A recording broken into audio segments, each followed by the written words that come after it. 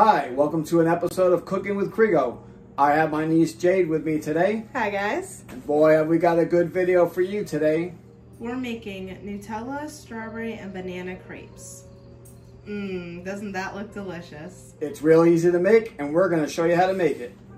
Here are the ingredients we'll be using for the Nutella, strawberry, and banana crepes. As always, we'll have the exact measurements in the description below. But we have eggs, milk, water, flour, melted butter, sugar, and vanilla extract. For the filling, we have Nutella, strawberry, and banana. And for the topping, we have Hershey's syrup and powdered sugar. Okay, now it's time to put all the crepe mix into the blender. And again, this is just for the crepes. So first we have our eggs. We have our milk. We've got the water. Our vanilla extract. Some sugar. Melted butter. And lastly, flour. Now what's important to do here is to mix this anywhere from 7 to 10 seconds. If you go anywhere past 10 seconds, then it creates gluten and then the crepes get a little bit tough.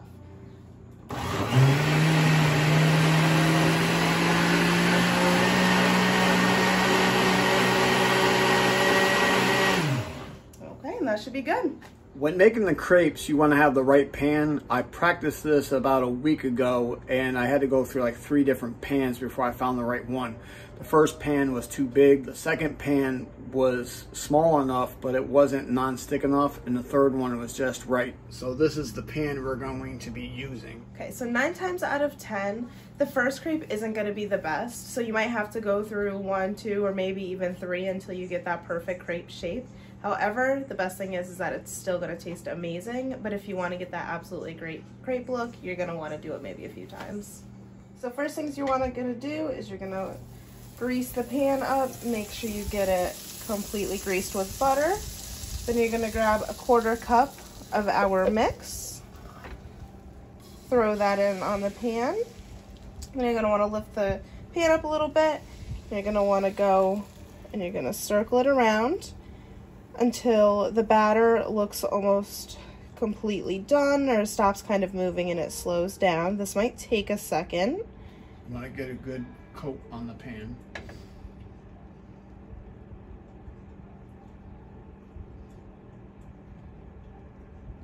Now, as you can see, it's not really moving around anymore.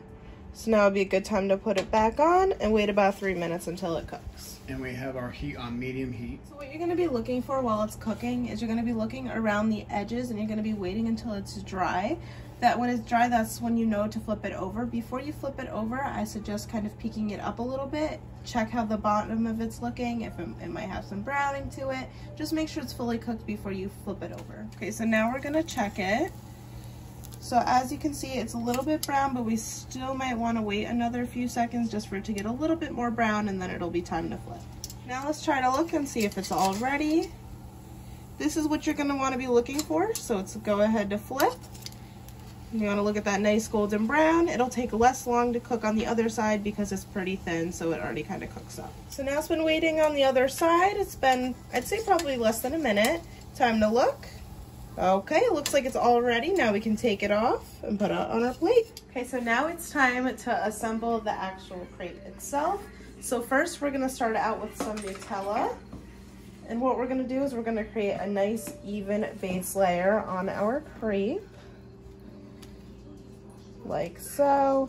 We're gonna try to avoid the edges just so that it doesn't get all messy when we fold it up.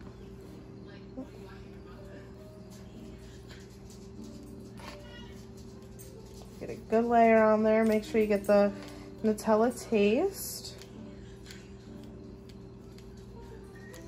Roll the edges a little bit more. Okay.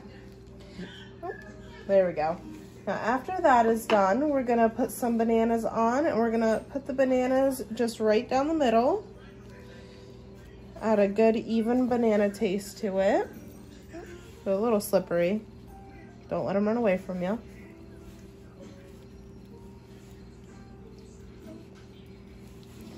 Okay, we're gonna make sure that's all stuck. Then the last thing that we're gonna add to the filling are some good old strawberries. We sliced these up as well, so everything is nice and relatively thin. We're not gonna have too big of a crepe. Just add another good even layer. Okay, so now that we have a nice even line, we're gonna fold the one side just like that, and then I should have done too close, but we're gonna roll the rest of the crepe just like that. So now we're gonna add the powdered sugar. We're gonna add about a spoonful in there. We're just gonna sift and hit it. That looks about good. I'm just gonna put that back in there. Do that. And then now, to completely top it off, we're gonna take some Hershey's syrup and we're gonna give it a good drizzle, like so.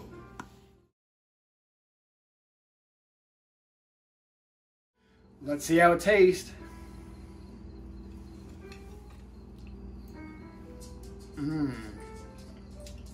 That's really good. Okay, so that concludes this video. Please like, share, and subscribe if you haven't already. Hit that notification button so you can tell when the next video is coming up. Thank you for watching.